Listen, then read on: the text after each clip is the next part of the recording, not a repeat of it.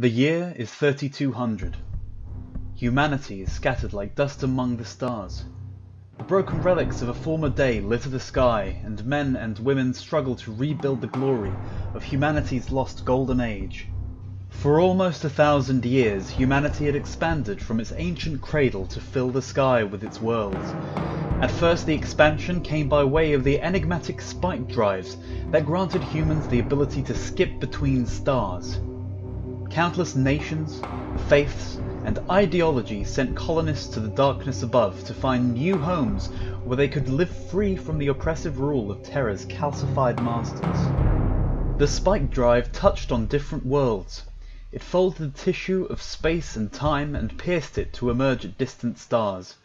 But the space between touched in turn those who travelled it.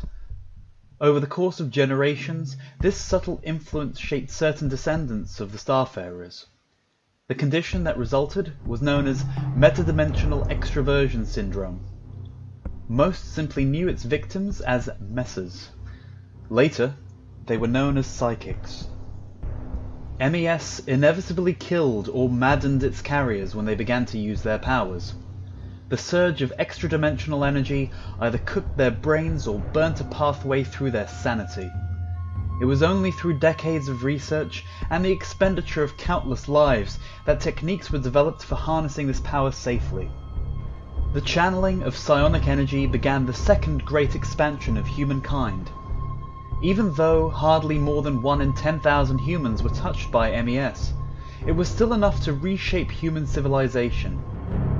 Vast choirs of psychics were employed to develop new technology, advanced manufacturing capabilities, and huge jump gates that could teleport whole freighters across interstellar distances. Spike drives were relegated to the frontier, to the distant star systems that could not yet afford to train the psychics or buy the components necessary to build their own jump gates. This reliance planted the seed of the Golden Age's destruction. In 2665, a metadimensional pulse of unimaginable violence erupted from the Veil Nebula, washing over the whole of known space in seconds.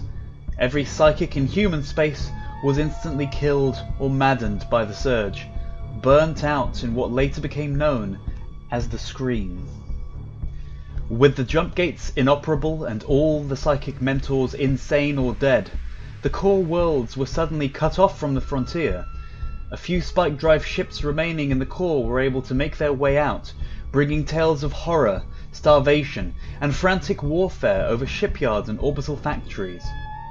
Most of the core worlds are thought to have perished, cut off from the worlds that supplied their enormous populations and fueled their vital technologies. The centuries that followed were known as the Silence, as unnumbered human worlds fought to survive their sudden isolation. Some slid into barbarism, or worse, their planets unable to support a starfaring civilization. Some worlds lack metals or fossil fuels, or any one of countless other vital ingredients for maintaining their industry. And all, of course, lack the psionic mentors necessary to train a new generation of psychics. Over the past 600 years, humanity has slowly, painfully begun to heal the wounds of the Scream.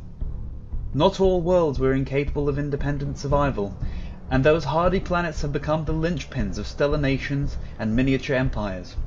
Trade routes have revived with time and the building of new spike drives. Expeditions are regularly mounted to the tomb worlds of the outer core to scavenge what can be reclaimed from the bones of the dead past.